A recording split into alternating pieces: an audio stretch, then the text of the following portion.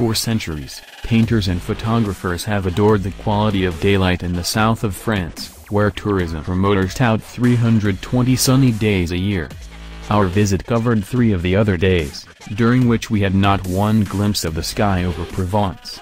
Clouds stretched horizon to horizon while fog and occasional rain blanketed the rocky hills outside of Marseille. But no matter.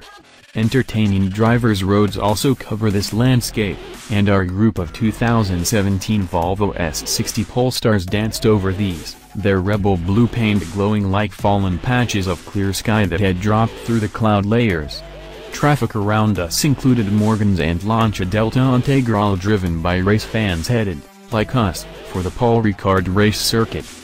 This first weekend in April, Paul Ricard was hosting the season opening race of the FIA's 2016 World Touring Car Championship, WTCC, in which Polestar's new 2-car team was making its debut. No races in this World Championship visit North America. The Western Hemisphere sees one round in Argentina, but Volvo's factory-backed entry in the series will matter to that small cadre of enthusiasts who favor Swedish-minded performance cars.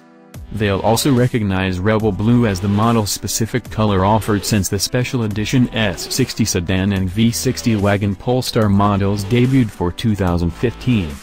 The 2017 model went on sale the day after the race. Volvo wasn't so arrogant as to expect a win in the car's first outing on Sunday, but selling performance on Monday has become part of the Polestar mission.